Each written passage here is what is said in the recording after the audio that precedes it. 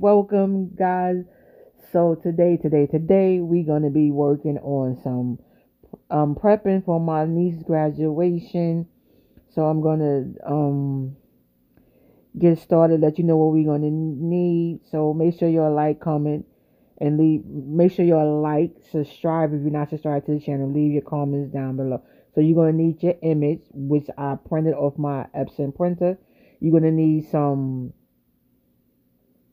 I used the Scotch bonnet adhesive, the Dollar Tree board, some scissors, some heat tape, and you're gonna need a little squeegee for it.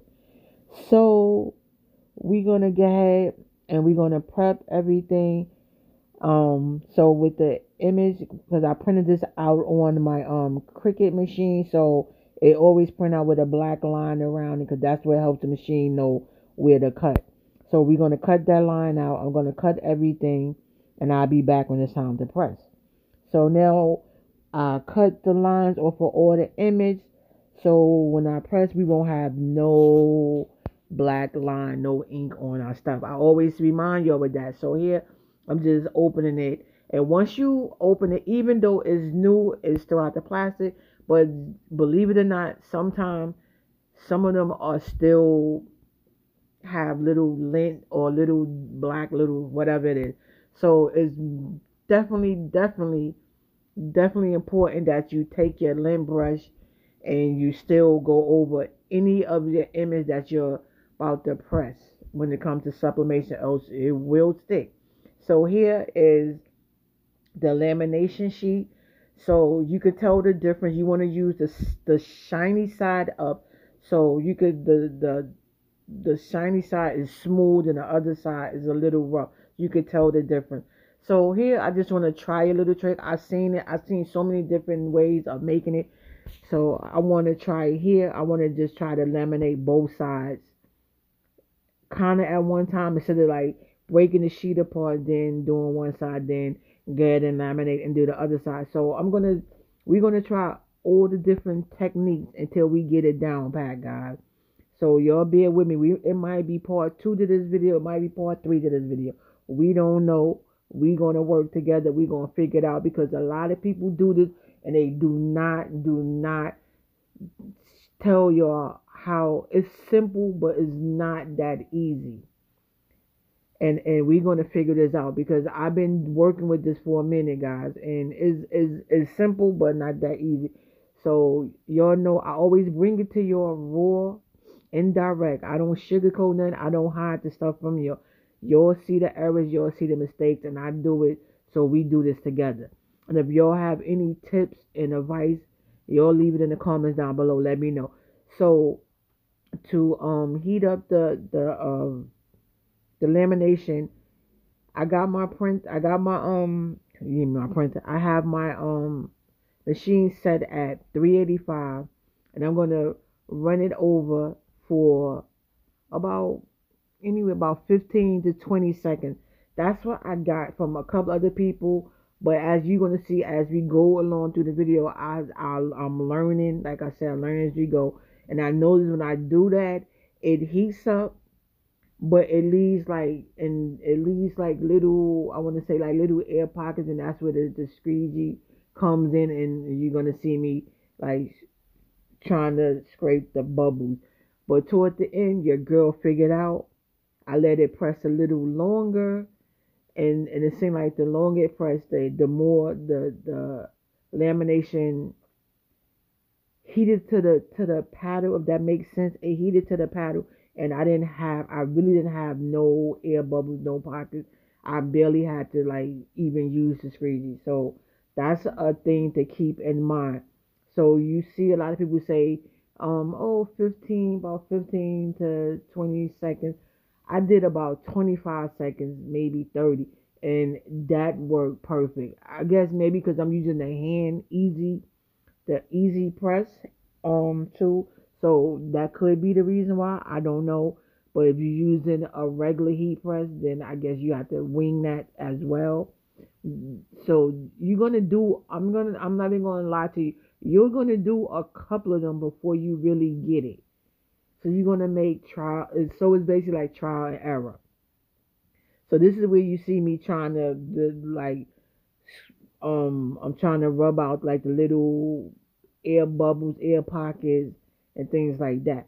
This was before I realized I needed to press it a little longer because I'm going by what other people saying. Oh, 15, no more than 15 to 20 seconds. You just want a little heat just to heat the thing. I'm telling you guys,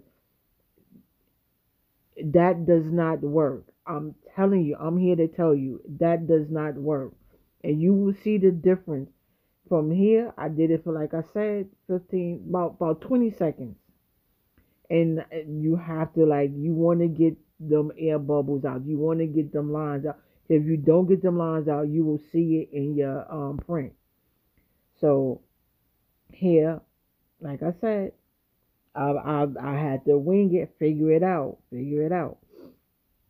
So I press it a little bit more, and it gets like I said, it gets all the little wrinkles out, get any little air bubbles out. You might have to take your squeegee and maybe just one or two, but you really don't have to do much because you really don't see anything. So that's what you see. And then, like I said, I was trying something different, and you see, I remember I did both sides before. I laminated both sides, which is, I'm gonna say you can do it, but basically I would do one at a time because you want to do one, and then you want to literally let it cool off, like really cool off before you go to the tackle the next side. Because think about it, it's Dollar Tree. The boards is not that thick. They're kind of flimsy. You know what I'm saying? So just know, do one side, let it cool off, and then after that cool off for a bit, then you go and do another side.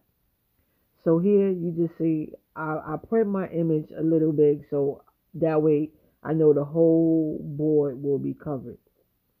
And so like I said, and also with the temperature, I have it on 390, and I'm gonna press my image for like 45. I did 45 seconds.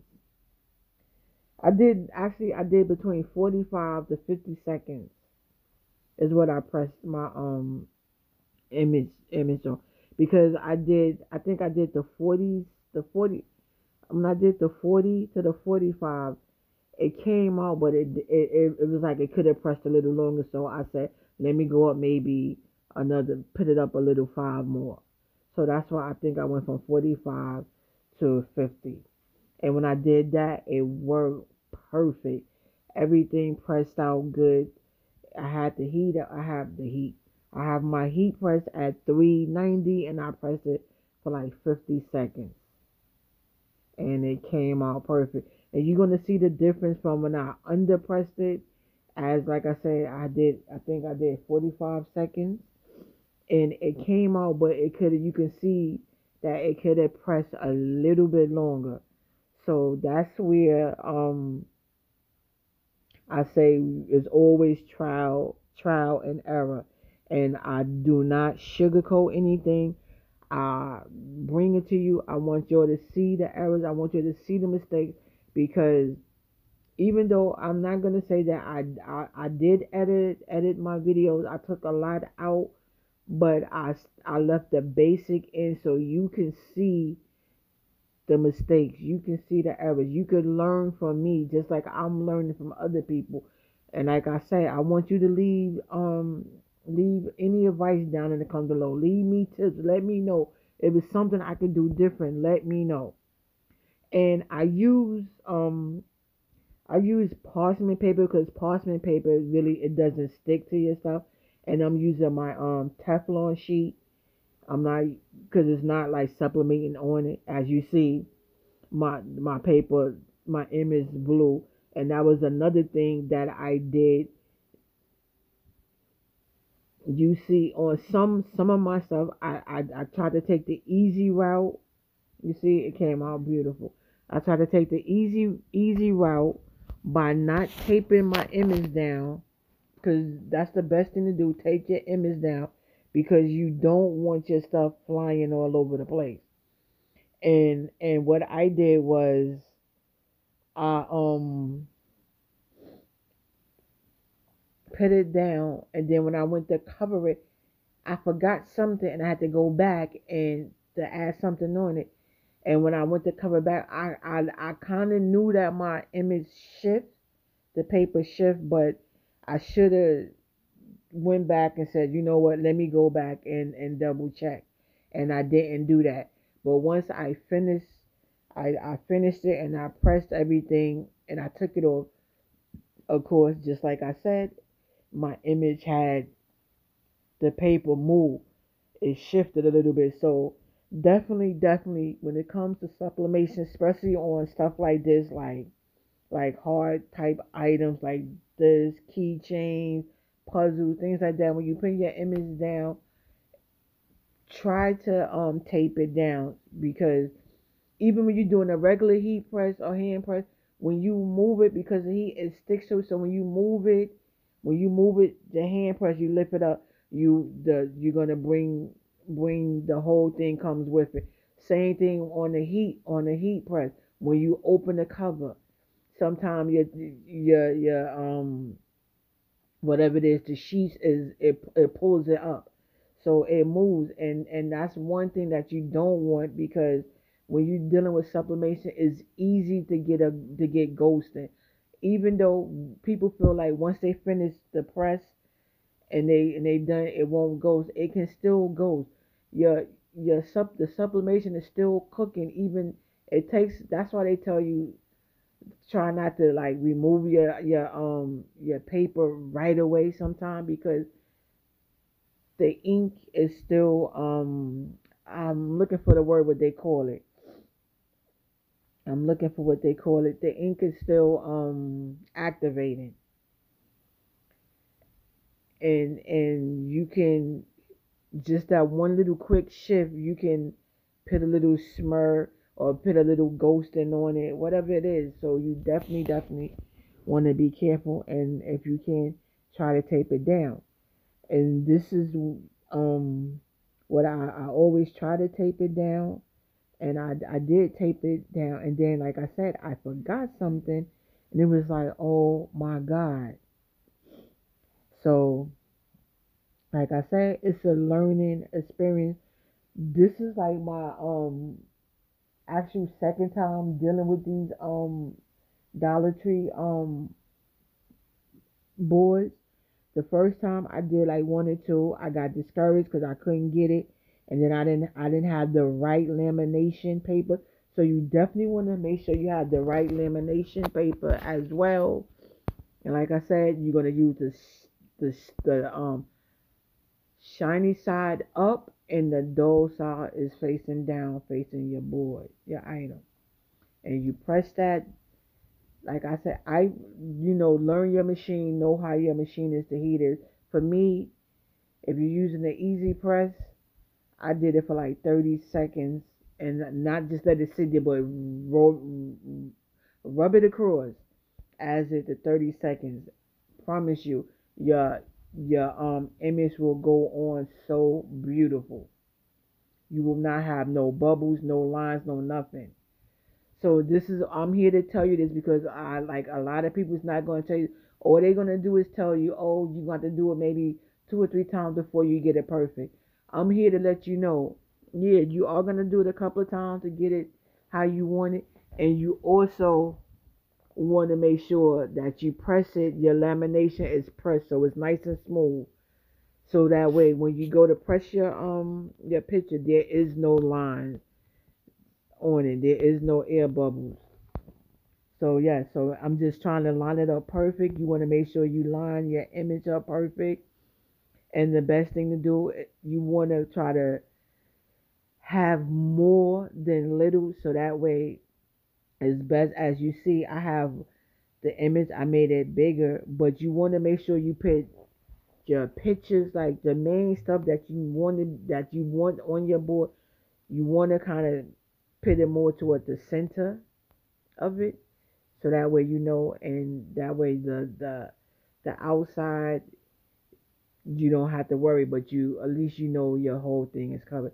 And you see the handle part is where I had forgot. So I literally put the went to start pressing everything, and then it hit me like, oh wait, I need to put the other piece there.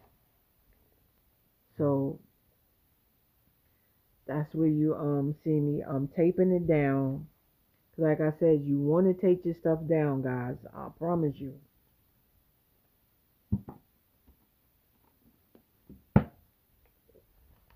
Definitely, definitely, definitely want to tape it down. Like I said, I'm taping it down. Me being me, like, oh, I got this, I got this. And boom, it hit me. Like I told you, I didn't, so like, thank God that I didn't press. That's what I was trying to let y'all know. So like I said, it hit me like, oh shoot. So I needed to add the other piece. Well, not the other piece, the other the word. So I'm gonna cut it out. I didn't even cut it out enough, and I forgot. And this is where I made my mistake at, guys, because I was so excited, super happy, like I got this, I got this. This is what I'm saying to myself. I'm super hyped. So I had to, like I said, everything was taped down, everything was perfect.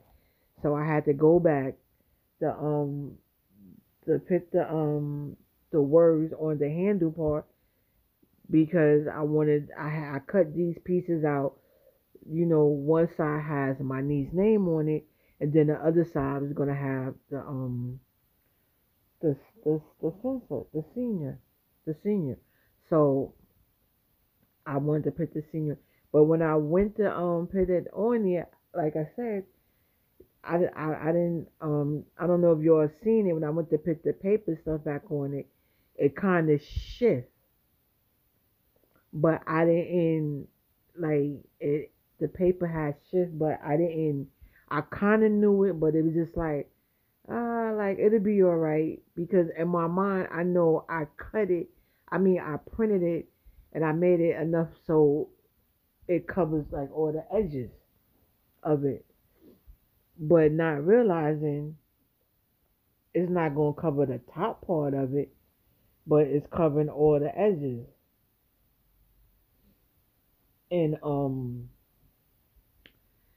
so I'm just like, oh man, it hit me, and I'm just like, here we go, here we go. Like I was saying, it hit me. So now I'm like, let me just get and see how it came out. And I'm so pissed off, guys, like pissed off, because it came out so freaking pretty, and I'm just looking at it like in disbelief, like, see what I did?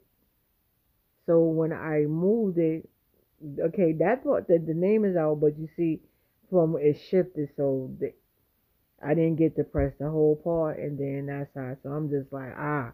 So I said, so to my mom, I'm like, well, this should be mine because it's still good.